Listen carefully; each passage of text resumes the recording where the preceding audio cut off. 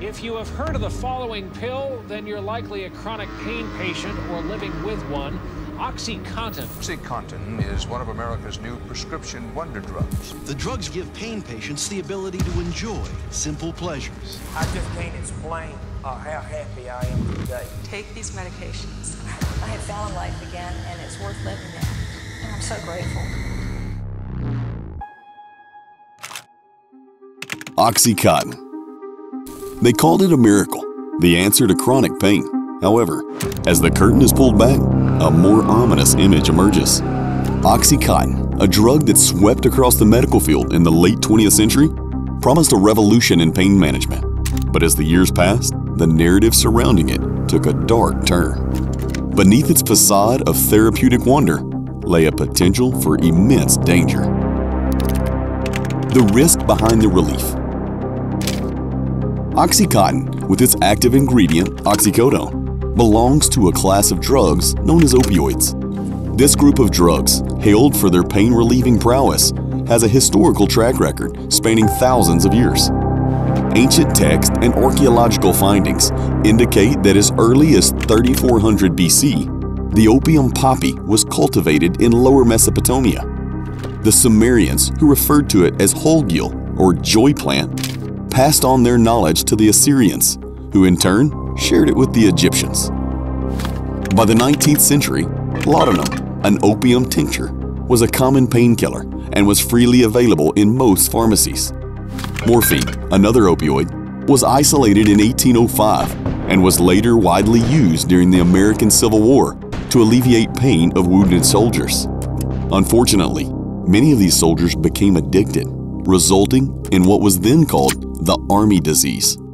This serves as an early indication that the line between opioid use and misuse is thin and easily crossed. And OxyContin, despite its modern branding, was no exception.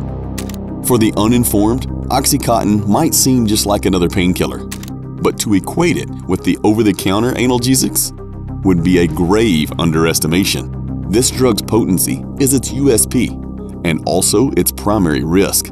Just one pill can deliver a concentrated 12-hour relief. Sounds wonderful, doesn't it? But herein lies the problem. The very factor that makes OxyContin effective is also what makes it incredibly addictive. From relief to reliance, the addiction abyss. It begins innocently enough. A patient, after surgery or an injury, is prescribed OxyContin for pain relief. Trusting their physician, they take the medication as directed. But over time, something shifts. The body begins to expect, then demand the drug. As the pain lessens, the psychological need grows. What was once a path to relief becomes a tightrope over an abyss of addiction. The statistics are alarming. In the United States, the opioid epidemic, with OxyContin as a major player, has claimed the lives of over 400,000 people between 1999 and 2019. That's more than the entire population of Miami. How does this happen? OxyContin, like other opioids, triggers a release of dopamine, a neurotransmitter associated with pleasure, reward, and motivation. Over time, and with continued use, the brain becomes reliant on the drug to feel normal. When deprived of it, withdrawal symptoms set in. Nausea, sweating, shaking, anxiety, and an overwhelming craving. This is the body's cry for the very substance that's ensnaring it. From pill bottles to profit, the creator's windfall. Behind the medicinal allure of OxyContin is a tale of astronomical profit. Purdue Pharma, the company responsible for OxyContin's creation, launched the drug in 1995. And they didn't just introduce a drug, they introduced a marketing blitzkrieg. Armed with aggressive sales strategies, Purdue targeted physicians, providing them with promotional videos, literature, and even branded swag. Their message? OxyContin was a revolutionary pain management solution with the low risk of addiction. The result? By 2000, just 5 years post-launch, OxyContin sales reached $1 billion. This figure doubled by 2002. The Sackler family, who owned Purdue Pharma, saw their wealth surge.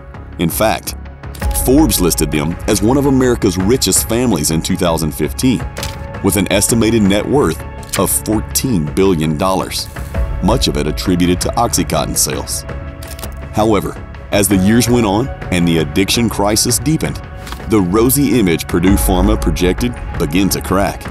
Investigations revealed that the company was well aware of OxyContin's addictive nature, yet downplayed these concerns in their marketing. This revelation led to multiple lawsuits, culminating in Purdue Pharma filing for bankruptcy in 2019.